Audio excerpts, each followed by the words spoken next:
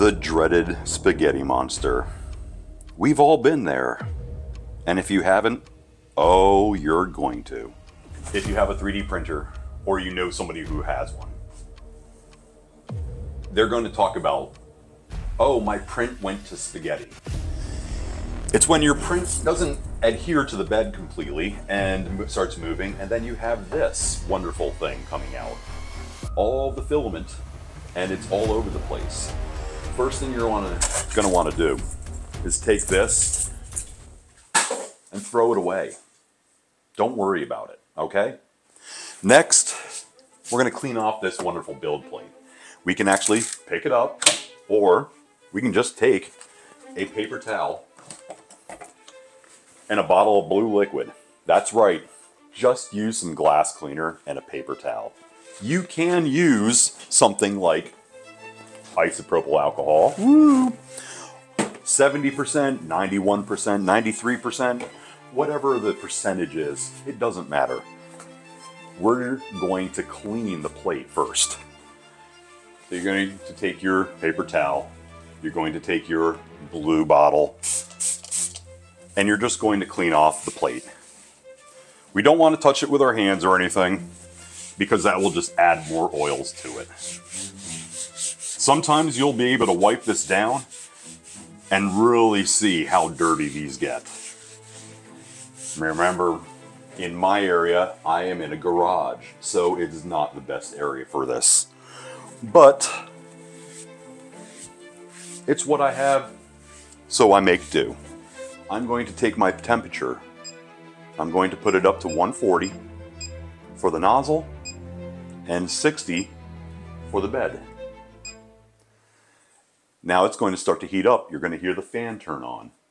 There's that wonderful fan. As you can see, the temperatures are rising. We're going to let that rise up.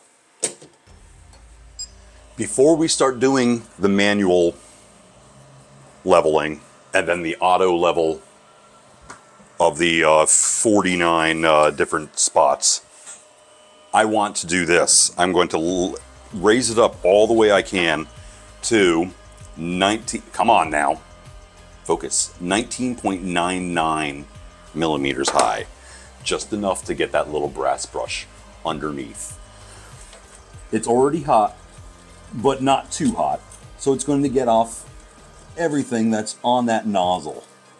Remember, if you have something on that nozzle, it's not going to want to come off of it sometimes. I'm going to press my level, confirm.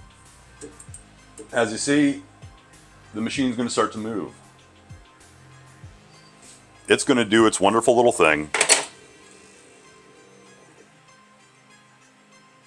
The bed itself may have been out of level, or it may have just been dirty, or it could have been both. So I'm going to deal with it like it is both. Now we take the best thing we have in our toolbox, the regular white piece of paper. As you can see, it's moving all over. That little wheel that's underneath, we're going to turn that. We're going to turn that clockwise as it's letting the bed raise up. Now, if you have just a stock machine, you have the wheel and the springs. I have the wheel and little silicone things. I put those on that I had a whole bunch of them. The paper's still moving freely, but I want it to move so it's just giving me a little bit of a tug, a little bit of a scratch, but yet I can still get underneath it. Not sure if you guys can actually hear that, but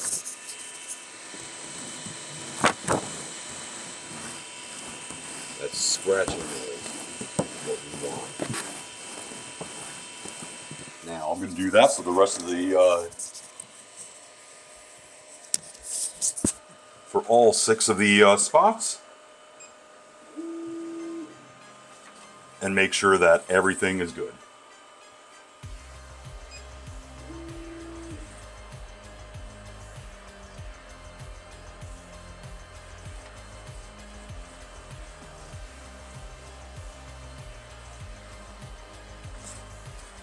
All right, all 6 spots are done. Now I'm going to come back over and I'm going to press that home button. Machine's going to home up right into the middle, and then it says auxiliary leveling completed. Press confirm to auto leveling immediately. Press cancel will clear the previous auto leveling measurement data. What I'm going to do is press confirm. It's going to show it's heating up. It's heating up already to 140/60 there. And it's going to do all 49 points on this machine. Some of the other Elegoos have more or less, blah, blah, blah. It'll home first here in the middle, then it'll start over here, 1 through 7, then 8 through 14, and so on up to the very last corner in the back with 49.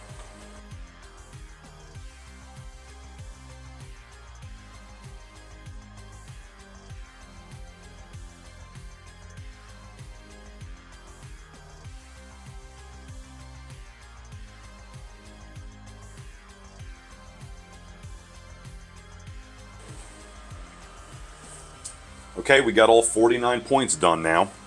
As you can see, it came back to the middle. It's going to do its leveling there. Then it's going to say, pay attention to the distance between the nozzle and the bed. About the thickness of a sheet of A4 paper. Can be adjusted by Z offset. And that's what we're going to do now. I'm going to take this little thing, and I'm going to take our wonderful tool of piece of paper. I'm going to slide it underneath. You can tell there's no resistance whatsoever. So we already did all the manual leveling with the wheels. Now we're going to do the leveling digitally. So right now it's at negative 1.91 millimeters. I'm at the 0.1 millimeter range right now, and I'm just going to press down to negative 2.01, which actually has some good resistance right there. I'm going to move it over here to the 0.01 millimeter, and I'm just going to move it down once. It's all right.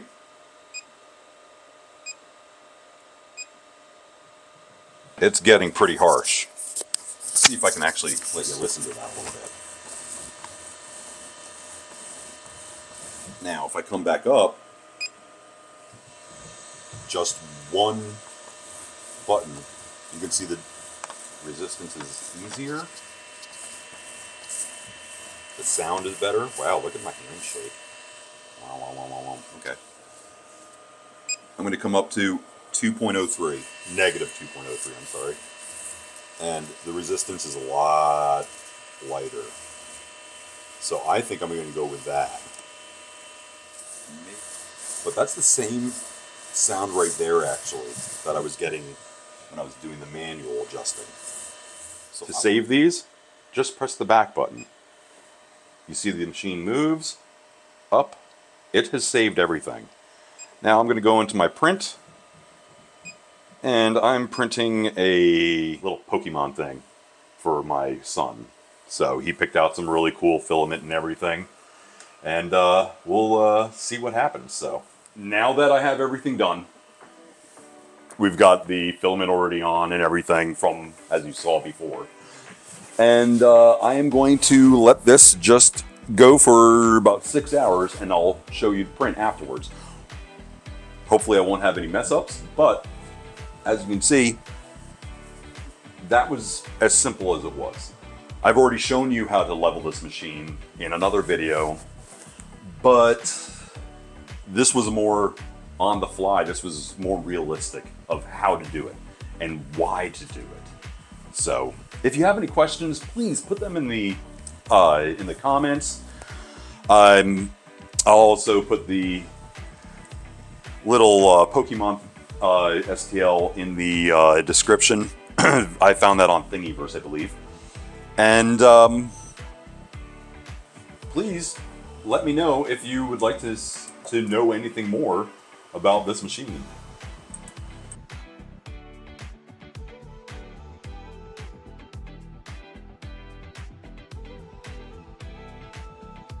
That. Would you look at that? Would you look at that? Okay, 5 hours, 34 minutes. La. I like it. But that's all you have to do. So, if you have a problem with your printer, if it goes all spaghetti on you, don't worry about it, okay? These things happen. It happens with everything in your life, so don't go crazy about it. Don't give up on your printer either. I've seen a lot of people start their printers. the whole idea of it gets Daunting. They're like, oh my gosh, it's so much. I'm a dumb person, okay? I am not smart. And I can do this. I can make these. I can find this stuff on Google.